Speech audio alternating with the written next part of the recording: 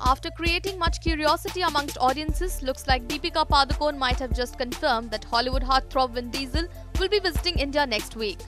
The dimpled beauty recently put across an adorable message for a XXX The Return of Xander Cage co-star Vin in Hindi. She tweeted, "Vin, India is impatiently waiting for you. We'll be meeting soon on January 12 and 13. A lot of love from all of us." On a related note, the Mastani of Bollywood is thrilled as a first international project starring Samuel L. Jackson and Ruby Rose will be first releasing in India on January 14 before its worldwide release.